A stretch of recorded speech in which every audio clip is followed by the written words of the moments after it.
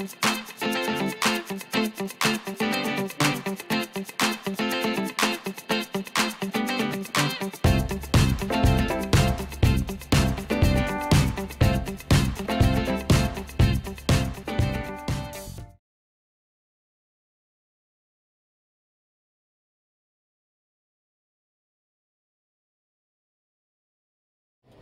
good morning, everybody. This is Dear Mama Sal, Monday morning, bright-eyed, bushy-tailed, sun's out, 3 degrees here in southern BC in Canada, and as soon as it's safe to tell you, it is 38 degrees just across the border in Washington State. It gets very complicated now. I hope you all had a wonderful weekend. I certainly had one of my most productive weekends in a long time, as some of you already know.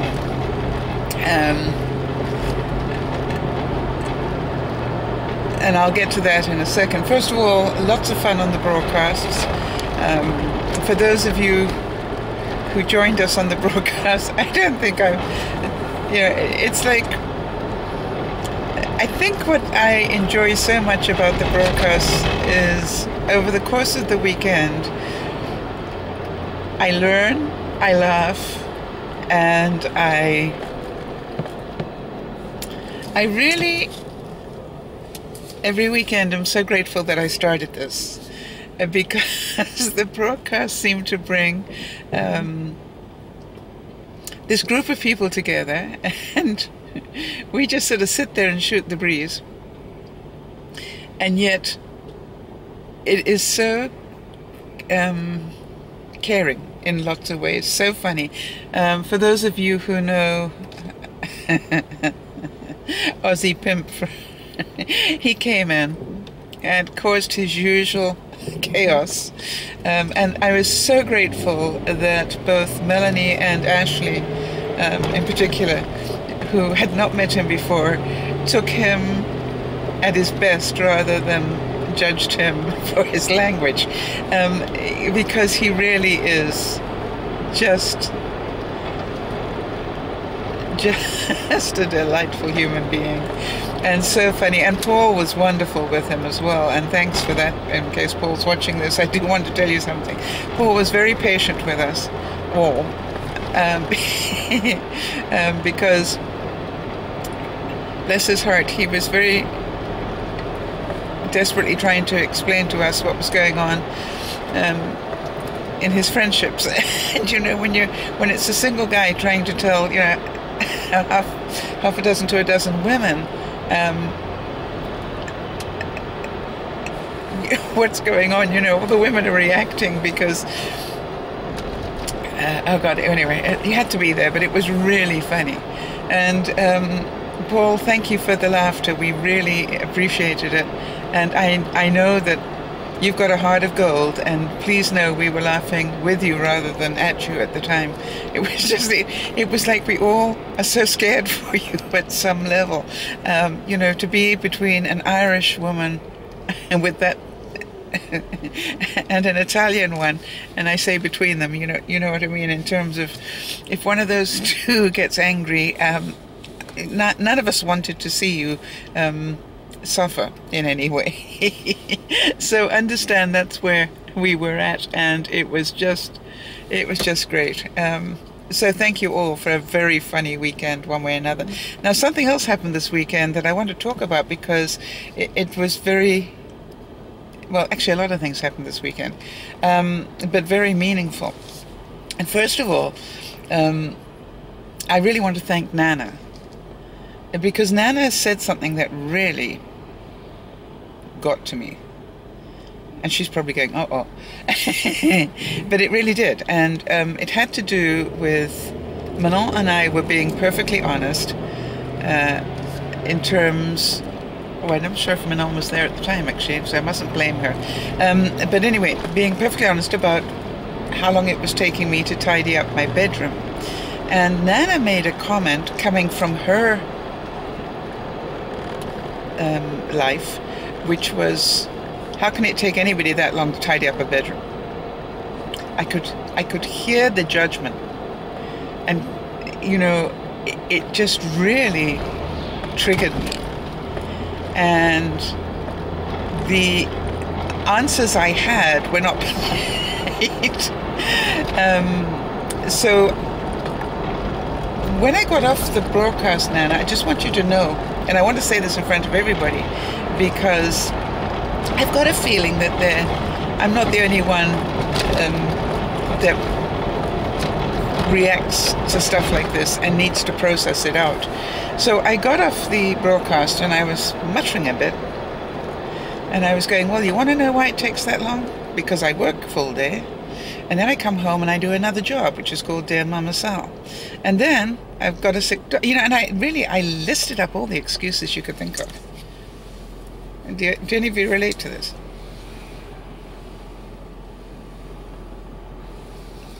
In other words,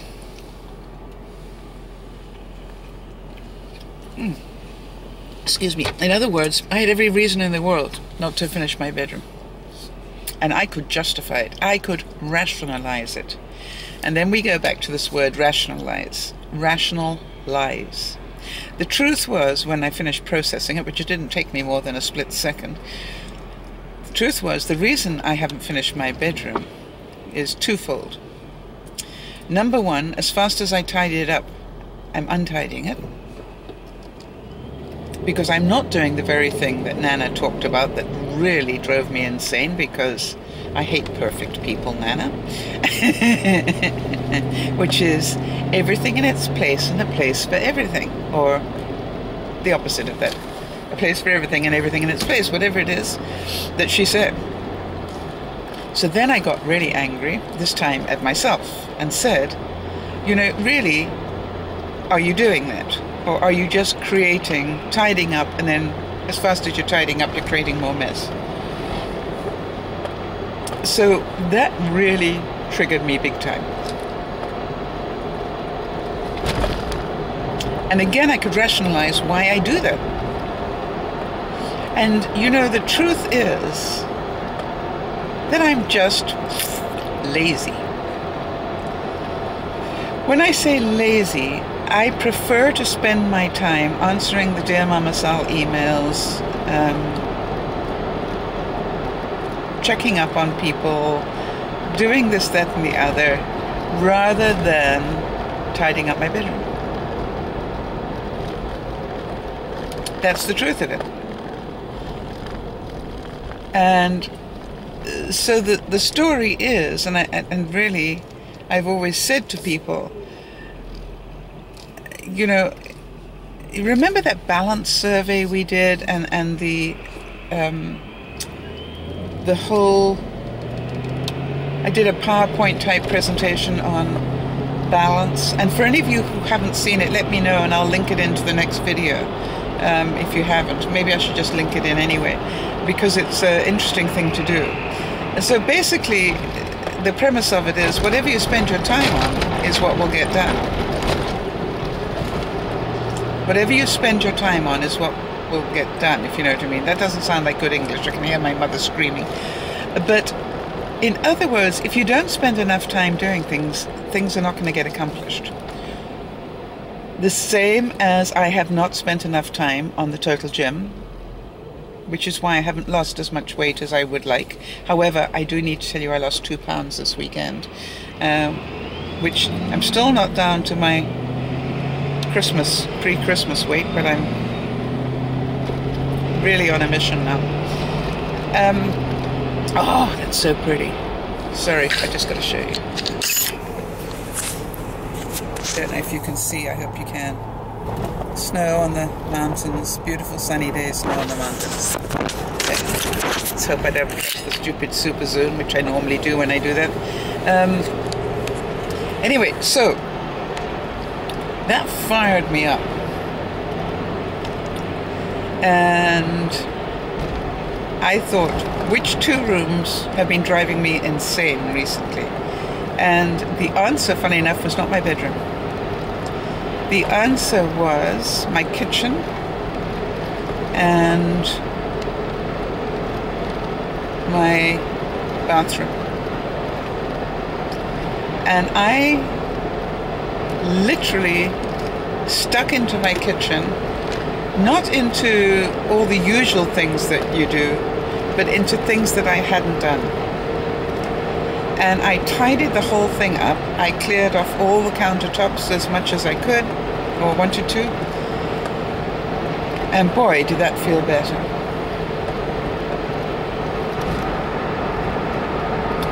And then I went out on Saturday, I think it was, and I went to the dollar store and bought some little baskets and things that I thought I needed. I spent less than 20 bucks and bought a series of little containers and completely cleared off the main part of my vanity. Now I say the main part because to the right of my sink, and by the way, for those of you who saw the picture, I just love my waterfall sink. It was a luxury I gave myself that has brought me pleasure every single morning. I love that waterfall sink. And I think I've mentioned it before, but I'm going to mention it again in case anybody saw that sink on the Facebook page and thought, oh, isn't that pretty? I want to tell you something. It didn't cost nearly as much as I thought it was going to. It was like 250 bucks or something. And I thought it was going to cost me like $1,000, but it didn't. Really pretty. Anyway, so, mind you, I got it from the States. So, I got really stuck in to all the crud that was on my vanity. And I just left my little tablet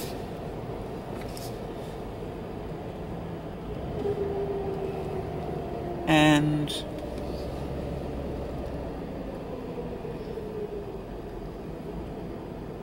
some everyday stuff, and that was it. So Nana, big thank you. I then walked into my bedroom, out of my bathroom into my bedroom, and knew that the top of my wall unit had been driving me mad. And I went and got the step stool, and I started down one end and worked my way all the way down, and Yvonne actually came up in the middle of it and said, "What are you doing?" And I said, "I'm cleaning. It's driving me insane." And as I worked down it, I literally, I've told Nana this one, but I literally picked up everything and said, "Is this meant to be in the bedroom?" And you know, it's interesting, and if it is, where does it live? Because it sure as heck is not living up here anymore. And boy, that was quite a challenge. And all I was doing was throwing stuff onto my bed. If it doesn't belong there, and I'd throw it on my bed so I didn't have to keep going up and down off the step stool. But I was amazed how much was on my bed by the time I finished. And how clear the top of my wall unit was.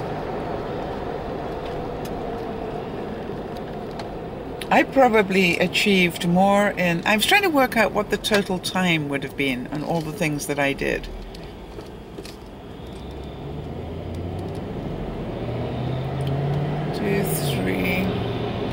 Maybe half a day over a course of a weekend. Maybe 4 hours total. And in 4 hours, I completely changed the look of 3 rooms. Thank you, Nana. So, the point that I wanted to make in all of this was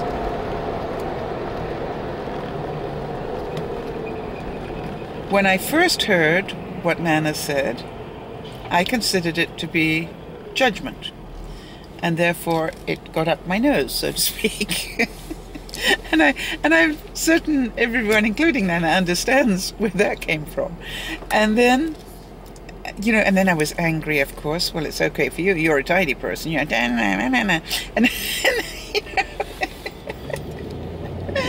And then, the kid in me was really having a snit. And then I started to process, because that's what adults do.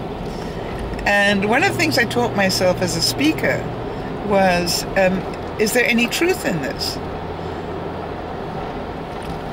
Because when you speak, a lot of people judge you. And so I used to ask myself, is there any truth? Well, obviously there is, from the person who is saying it, otherwise they wouldn't say it. And so,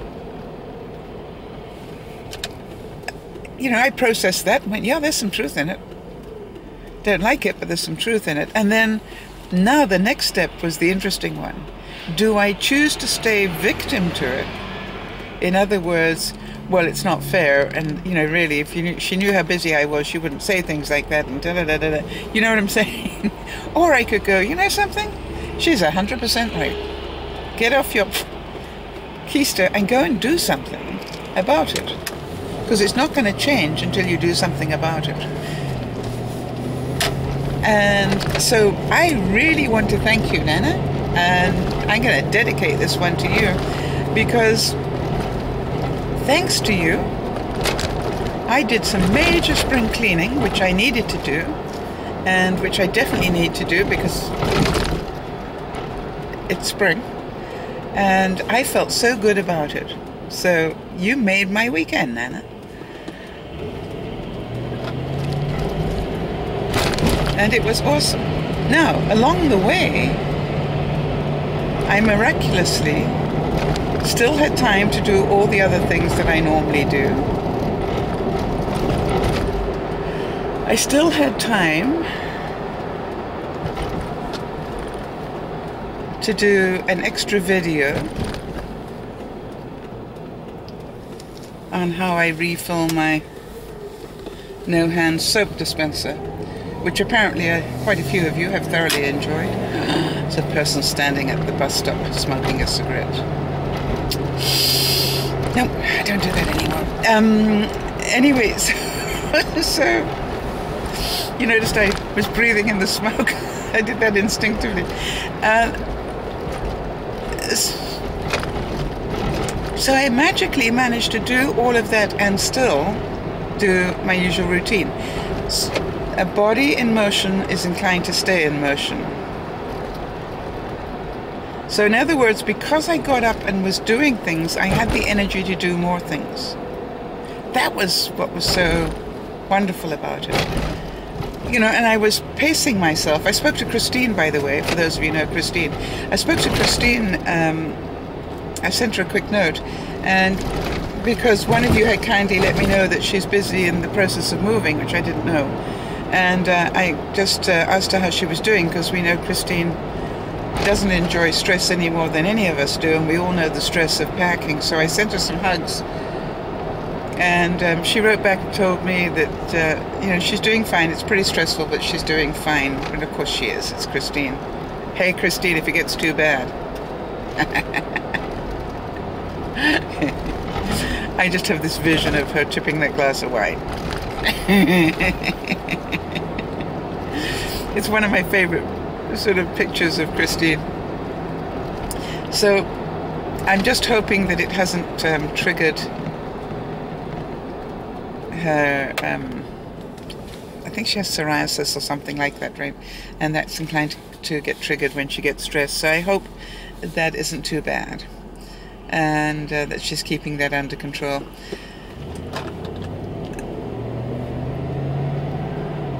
So, great fun, a good productive weekend, and I'm really looking forward to getting to work, because today I have a young person coming to job shadow, if you like, for 3 weeks.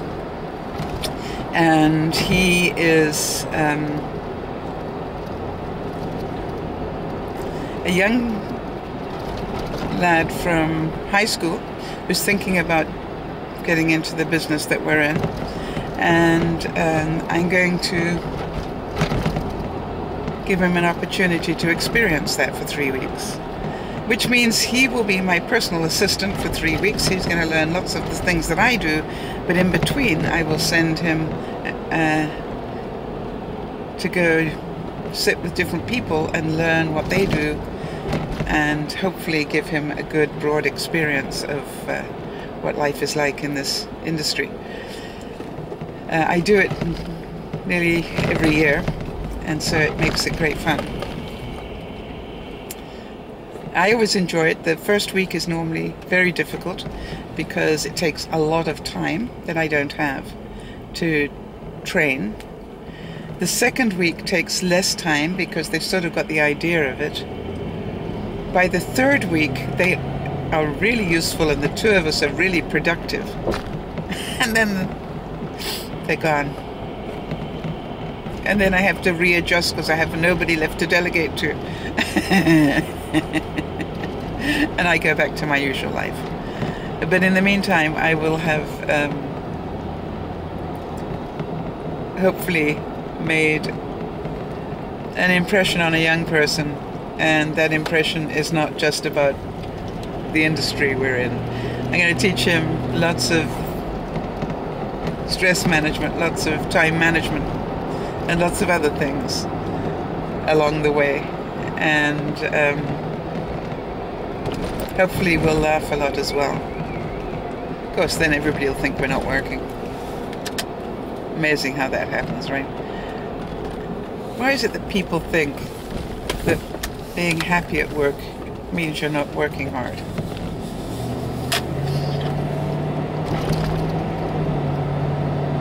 Mad. Okay, so I'm hoping that whenever you're listening to this, morning, afternoon, or evening, that you have a wonderful week. I haven't quite decided what my topic of the week's going to be, but when I work it out, I'll let you know. I like to have a topic because then it sort of takes us in different directions. So I'm going to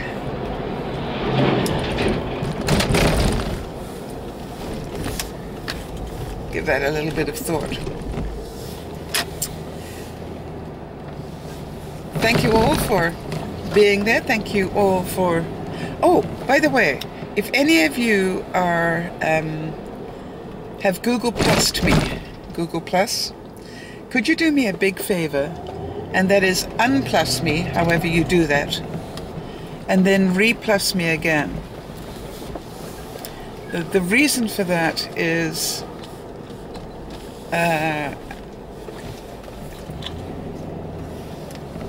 because I'm trying to get everybody moved over to the proper Google Plus, that is the DearMamaSal Google Plus. I eventually managed to work out how to stop that thing. Giving out information I didn't need everybody to have. So, that's probably going to drive you all to go and have a look at it. Hopefully, you guys will have changed it quickly. Alright, thank you. This is DearMamaSal saying thank you for everything, and bye-bye.